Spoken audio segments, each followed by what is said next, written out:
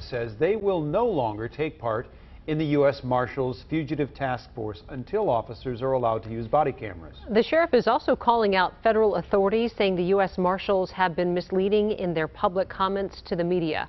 This announcement comes 4 days after law enforcement shot and killed a man in Minneapolis while operating under that task force.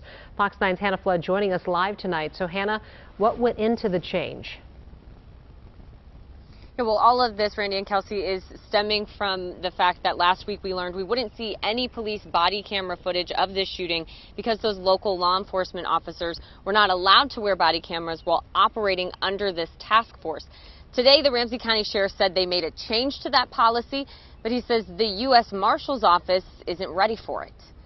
In a statement, Ramsey County Sheriff Bob Fletcher said the U.S. Marshal's office has been misleading in their public comments in the media and says the Marshal's office has refused to allow body cameras despite regular requests from local law enforcement. Sheriff Fletcher says on Friday he approved a proposed change to the agreement between the Sheriff's office and the Marshal's office that would allow officers to wear body cameras.